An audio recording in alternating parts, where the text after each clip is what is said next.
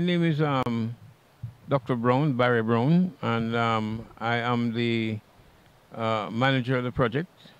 Um, Snapper, which is the St. Kitts and Nevis Aquaculture Pilot Project and Environmental Research, was written in the year 2000, and we spent 9 years developing the project. And we have gotten to a stage now where we are actually the first persons in the world to grow tilapia, which is a freshwater fish that originated in Africa, in full strength Atlantic seawater. Um, we welcome anybody who wants to visit for a tour and to see the operation as it is. And we have great hopes in terms of future expansion.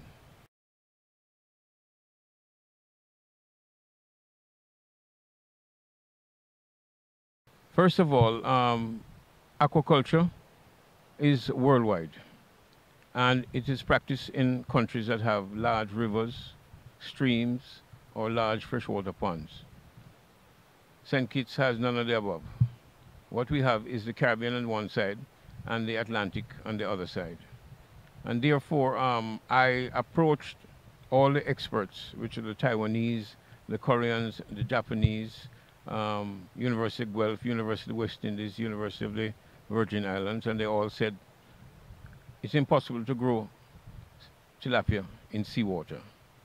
And for that reason, most of the development specialists and the funding agencies chose Santo Domingo, St. Vincent, and Dominica for the development of projects.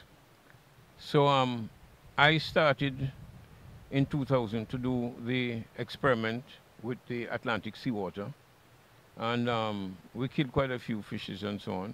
But of course, when we lost, we didn't lose the lesson too, and that is where the development started.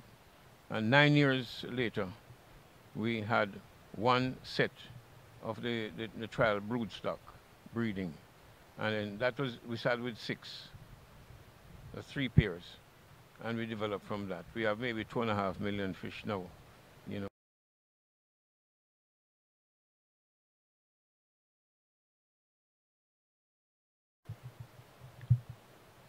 Some of the obstacles or the hiccups that we have.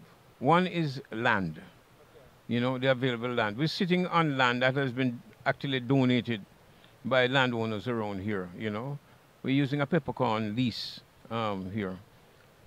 Feed was one of the biggest problems to getting the proper feed with the nutrition values, The other thing was pumping water on a regular basis from the sea.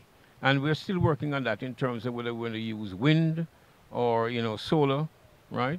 And of course, we're looking for funding because, this is an NGO. It's a non-government, organization.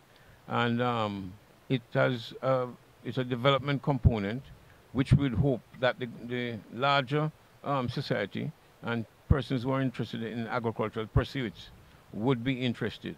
And therefore, the technology, can be passed on.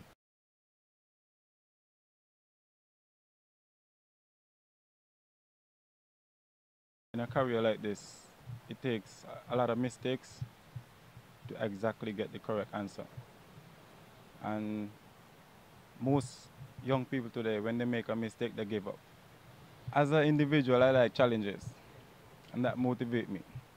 Whether if it's a challenge from God, or if it's a challenge from Dr. Brown, or if it's a challenge from a tourist who is interested in knowledge here, asking specific questions, it's the challenge. I love to be a part of the project and influence other young people who are interested to make something of their life and try to better their character as a person in society.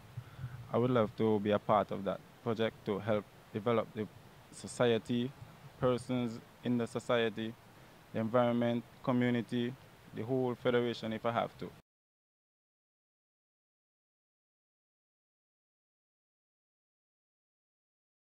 Treat this as a project, and it needs to have the what I'd call all the backward and forward linkages. That is the project development the market aspect of it, as well as the scientific aspect, and to involve as many persons who regard themselves as professional.